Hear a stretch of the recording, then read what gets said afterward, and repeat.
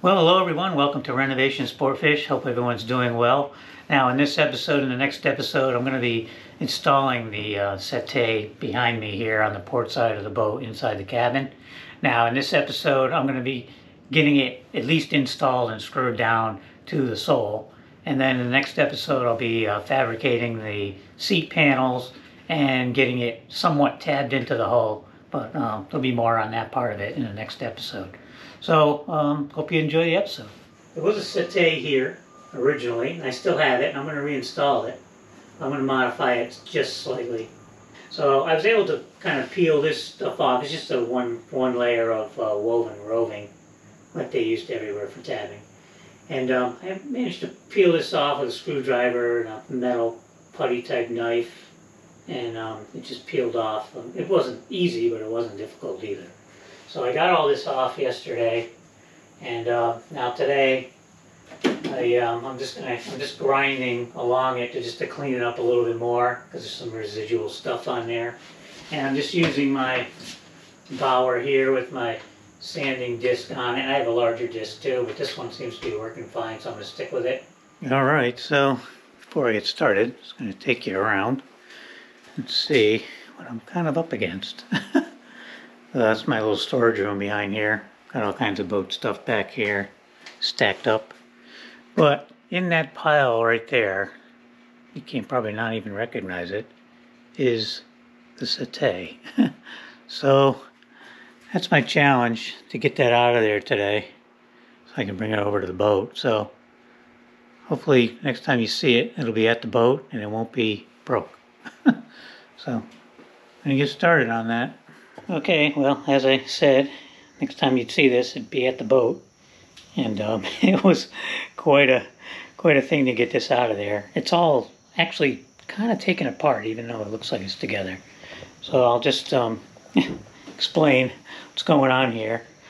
That's where it kind of sits, I think. But there's some issues, and I'll go over them quick. First thing, this piece here actually goes down on the bottom. It goes right up against the back of these pieces, runs along the floor, sole down here, and that's where it's kind of screwed down to the floor in these areas, and it's screwed to the little tracks for the drawers on the back side of them. I'm not going to put that in there. That was put in, I believe, because they built this thing in the shop, and that was holding everything together. And I was away from them to attach it, so I don't think I need that piece. I'll get this other piece out of the way here, too. This is a piece of trim. It's kind of goes up here once you put the plywood in, and it has a little bit of an edge on it, so it keeps the cushion from, like, falling out. So I'll reuse that. It's a nice piece of mahogany. There's one of the drawers installed in there, and but all this other framework, like the plywood is attached. You can see there's a screw right here, so all the plywood pieces are attached. These pieces, if I touch that, that's probably fall out. It's just sitting there. It's supposed to be screwed in here, and then a couple places back there to that cross piece. The only one that's actually kind of screwed in is this one, is actually screwed into the cross piece.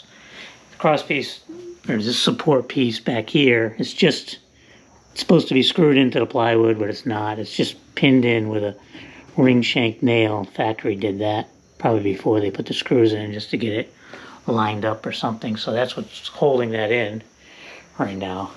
So it's all kind of just hanging there at the moment. I guess it all starts with this door. The wall on this side of the door is not pinned down to the floor. I can move it.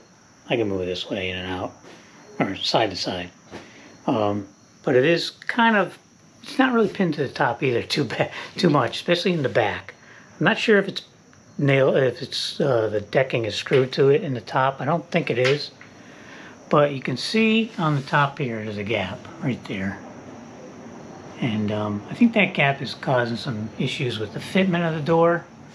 Probably was like that from the factory, but I don't know. It's like the gap on this side of the door is much larger then down at the bottom. I think at the bottom it's pretty good, and I can actually close that up if I kick that wall, you know, to the left here. So I think the first thing I want to do to get this door fitting better is to close up this gap here between this wall and this wall here. But to do that, I'm gonna have to cut this piece of trim on an angle here and cut it all the way through so that I can push it, because I think that's what's holding it from going more to the left. So that's one of the things I'm going to do. Once I get that tight up there, then I can check the gap over here. Then the only thing I can do with the gap is just make it even all the way down. There's a lot of wasted space here if you look at it. You get these wide pieces and the drawer just comes to the bottom of them. And this all just originally had one piece of plywood on it. Just one big piece. And what I'm going to do is just put a piece of plywood from that board over to the hull and permanently fasten it to this board here, and it'll be tabbed in the hull. So that'll give the strength at the hull area there. And then this whole area here will probably be a couple boards, a couple pieces of plywood, some cleats and stuff. So I could just remove the cushion and then lift off the plywood, and there'll be all like little lockers for tools or extra lines or anything else in here. Stuff I don't get at all the time, but I could fit all my a lot of tools and stuff in there. It's pretty deep. So I think that's what I'm going to actually do for this. All right, well, what I'm going to be working on today is trying to get this door fitting a little better. This is kind of where it was when I bought the boat, but there was a little piece of trim on here to cover that. But I think this has to come over, and that should be touching. I'm going to have to take the door off. I mean, at least this joint, I don't know if that's glued or not. I'll probably have to take this piece of blocking out right here too, because this is going to have to come over this way. You can see there's a gap right there. It's the same gap.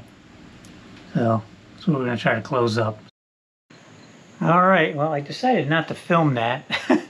And I'm glad I did, because it was hot in here and I was getting frustrated because I couldn't figure it out.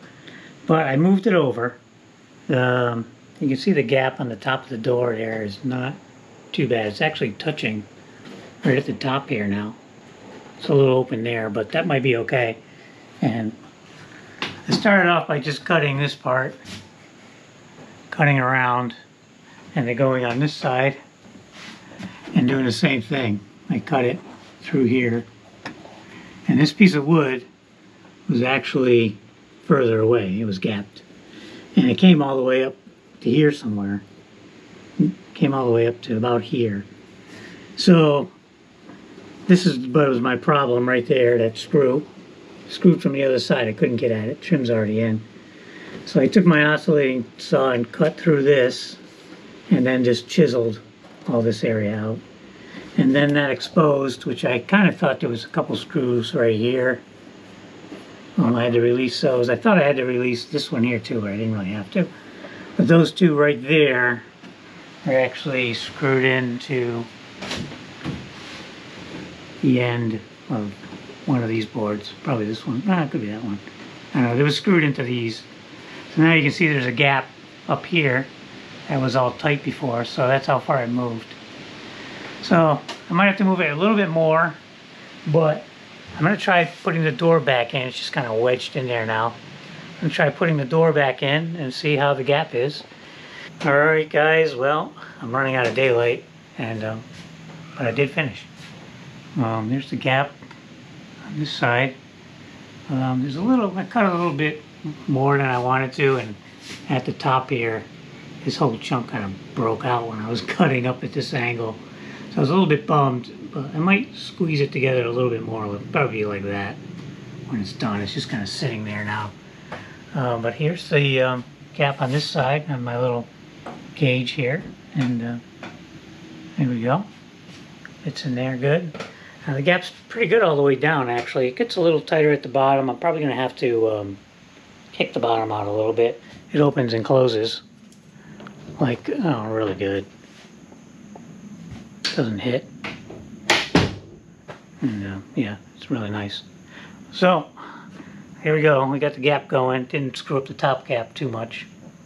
And I think the bottom gap is probably better, more even as well. That was a little off too. So I kind of fixed that too. So, all in all, I'd say this was a success. I like it. Really good. That was a huge gap and a huge issue to try to deal with. Alright guys, well, a quick update on the head wall door kind of fix here. Last night I came over, I didn't have too long, just a few hours. So I epoxied this together. Now I used Fixo Flex with a wood color. They call it a wood color, it's just brown coloring. So it hides it a little bit.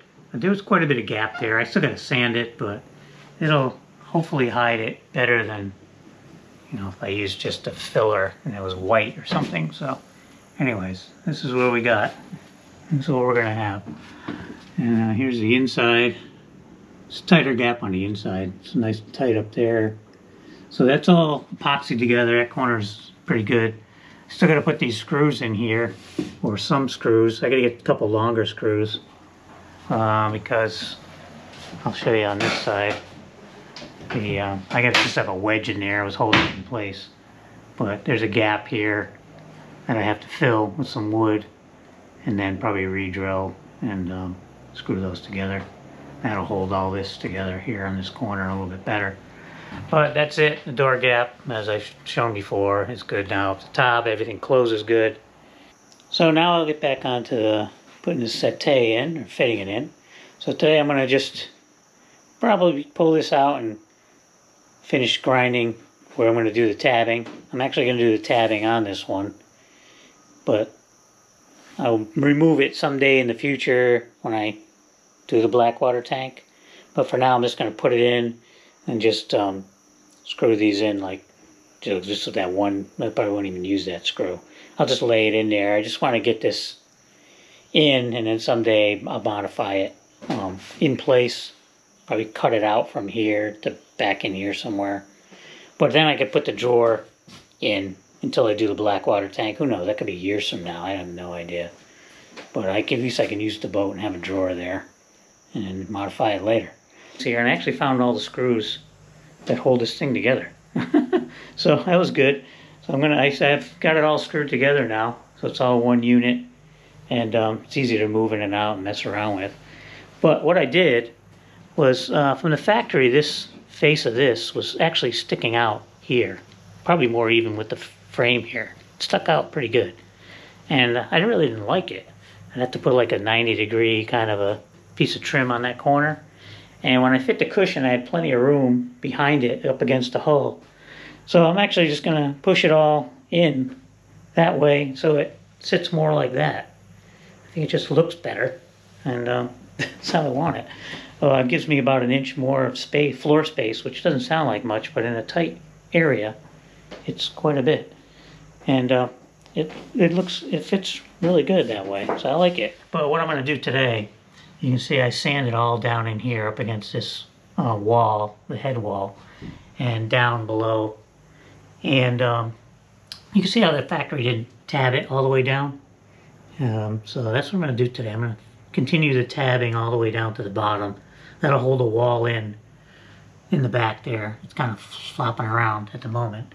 And then there's going to be a rectangular piece of mahogany, like cleat, down along here. There was one from the factory, and then the wall's screwed in from the other side into it. So I'm going to probably cut that and make that a new one. The old one was all rotted, so I'll make a new one so I can secure the whole bottom of that wall down.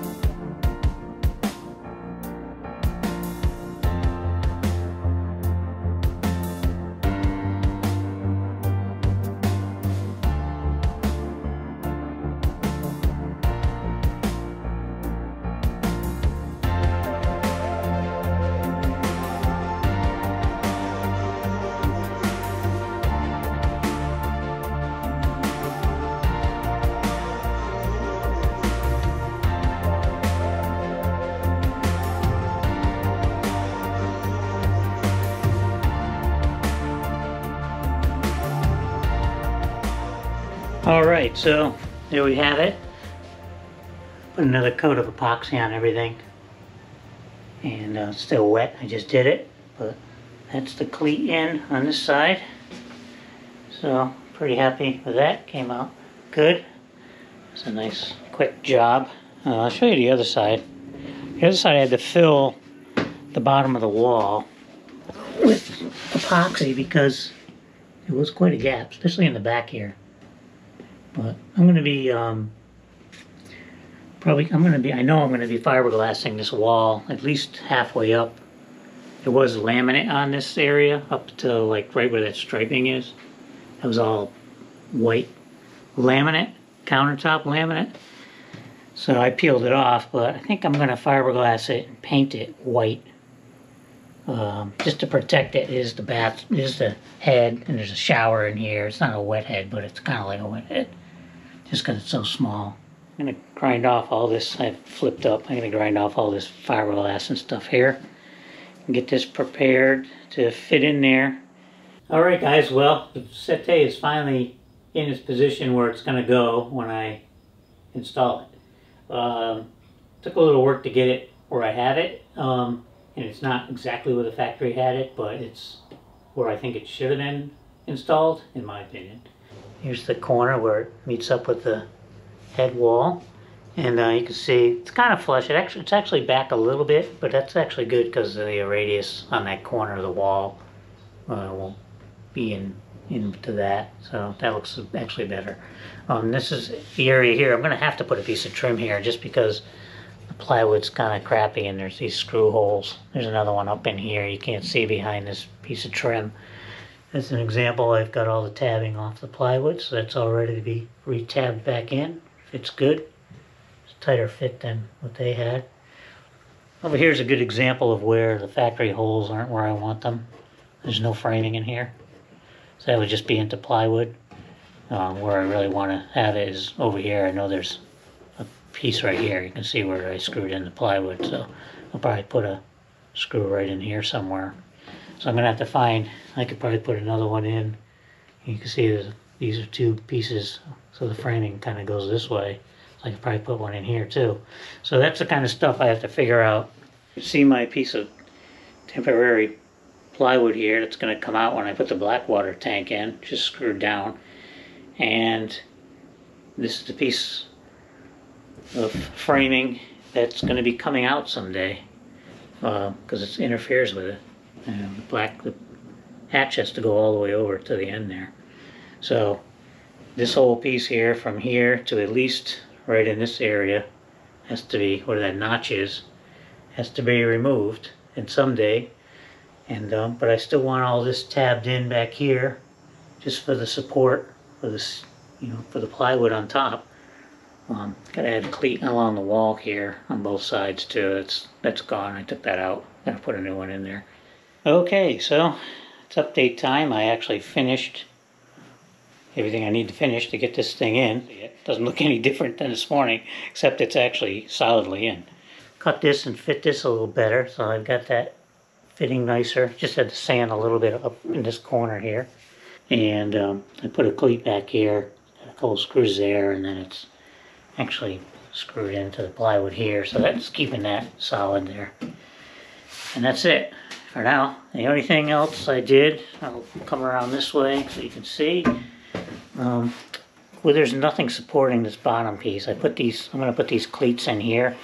I just put little screws in because well, these ones go into some wood here, but the other bays they don't. So I just put some real small screws. It's just going to hold it while the epoxy dries. But I'm going to epoxy those in once I shut down this camera. And then pull this whole thing out of here. You can see, here's the other ones. There's another one in that bay, and then there's one in that one. And that's up against this, because this is a little flimsy. So when I install this, I'll just epoxy behind there and then clamp this on. And it'll just be epoxy to this. I won't have to drill any screw holes in here. Just trying to avoid that. And it'll kind of locate it when I actually install it. I can just slide it up against those, and that'll be it. Okay, so I've been working about an hour on this thing, sanding it, and toughest part was this face frame because I had to sand off all the old varnish. I wanted to be really careful, just used 150, and it was kind of gumming up at first, but I just kept changing my paper, and eventually I got it to this stage, which is good enough to not have to go too much more crazy with it. Maybe do 220 before I put the varnish on, but I didn't want to dig into the thin layer of veneer that's on this plywood. And I'll show you that in a minute, but we'll go around the back side. And I also sanded all these pieces with like 80 grit, just real quick, just to get all the roughness off of them. Plywood pieces, I'm probably going to do some epoxy on them, because down on the bottom, it's not on that side, I'll show you this side. No, that one's not bad. Oh, this one here, yeah, there was some delamination on the outer layer of plywood, and so I just want to protect all that with some epoxy on the edges and things, just so it doesn't happen again. So I'm going to be working on that tonight, just fixing all these little spots of minor damage to the plywood. There's nothing major, nothing's like rotting away. But on the front piece back here, this is kind of chunked up over here, and it's kind of very brittle, and I don't want to mess with it. These pieces are peeling away. I want to epoxy all this, and so it'll be a little more stable. And I guess up on here, this is kind of pulling away here. I want to get some epoxy in there and just clamp it together to stabilize that corner. And then the real biggest issue is probably on this side. I was having trouble sanding over here because of all this chunkiness here and chipped out area. So I'm going to epoxy all this and then resand. This is all going to be covered with a strip of trim, so it's not too important, but I just don't want it peeling away and then peeling way back into this area. So just trying to be careful with it, because down here was where there was a spot of white something. I don't know what it was, mold or something probably. And I sanded it, but I caught this piece right here and pulled off a chunk that big. So I saved the piece. I'm going to epoxy it back in and epoxy all this edge here tonight, and epoxy this little piece down, and then I'll resand it. I had to put this little piece back in. I think I showed that piece that had broken out when I was sanding it. And so what I did was I just took this packing tape, cut off a few strips, and taped them together so there was no sticky side in the end. You know, it's the sticky against the sticky, I guess I would say. And I clamped it. I used the 610 here as well, and put it on with 610. And then here's the little pieces that just kept the clamps from sticking. I just put two of them, so there's no sticky because it's back to back. And then just peel these off here, and you probably can't even. I'm gonna have to sand this out. Oops, sorry, I left the camera off here. Yeah, you probably can't even. See the line there, just barely. But that's the repair. I put that piece back in, so I'll sand this all off here. And all right, well, I'm going to give it a little update. I actually forgot to do this over the weekend, but I did get this corner of the wall fixed here, all epoxied together. This is all super solid now. I actually had to push this part of it that way to get in behind, because this is kind of like an L-shaped piece behind here, and I had to get the epoxy all the way in and around on the other side of this piece. But anyways, it worked, and it's all nice and solid, so that's awesome. Get that done. I've got these cleats in here. These are epoxied in with a Settee. I had to put some, where I had to flatten this out, I had to put a few coats of epoxy on here. I'll probably just give that a quick sand, but I don't really have to. I just wanted something on there because it was bare plywood. So all the three cleats are in, and so this area is basically ready. I'm just gonna sand where I marked off. You can see where the marks where the Settee sits on here. So I'll probably just give these a sanding with some 80 grit. Well, all right, guys. I think it's time for an update. I think last time I filmed, I was repairing this bottom corner here, doing some stuff in the my shop. So I guess I'll show you this bottom corner. All right, put that little piece back on down here and sanded it out. You can notice it a little, but it looks pretty good. I did 2 coats of epoxy on all of this plywood here, and the runner pieces for the drawers. I still got to sand the top part of these. I didn't put any up here because the drawers are going to slide on that. I'm not sure what I'm going to do with that yet, but anyways, I got them coated. And the reason why I coated everything was just because I was noticing some delamination at the bottom of some of the plywood. Even though the plywood isn't in bad shape, it's in great shape, but it's some of the bottom corners have a little delamination, so they got picked up some moisture, and mostly on the outer layer, which is a thinner layer. So I epoxy coated both sides of it, on all of them. I only really was going to do just down at the bottom, but I figured I might as well do the whole thing. I'm doing it anyways. So I did that. And I also added a cleat in this corner vertically. I'll clamp the corner to that because there's nothing really to attach it to. There wasn't. And I don't really feel like drilling holes in this, so I'm just going to rely on the epoxy to hold that in. And then on this side, did the same thing at the vertical. That's actually about half of the original piece that was there. I just cut it. Alright, so I've got everything pre-wetted that needed to be pre-wetted with epoxy, unthickened epoxy. I've applied all the 610 in all the areas that it needs it. So, here we go. Here goes nothing.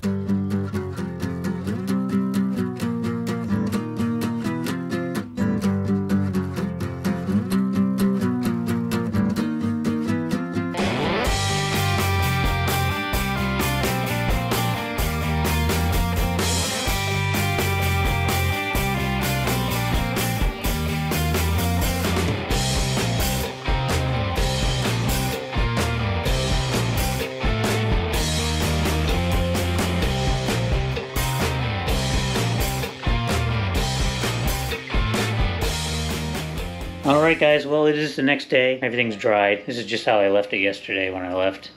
And pretty happy with it. Well, that's going to do it for this video. Hope you enjoyed that and you check out part 2 of putting in this port settee. So until then, have a good one and we'll see you really soon right here on Renovation Sportfish.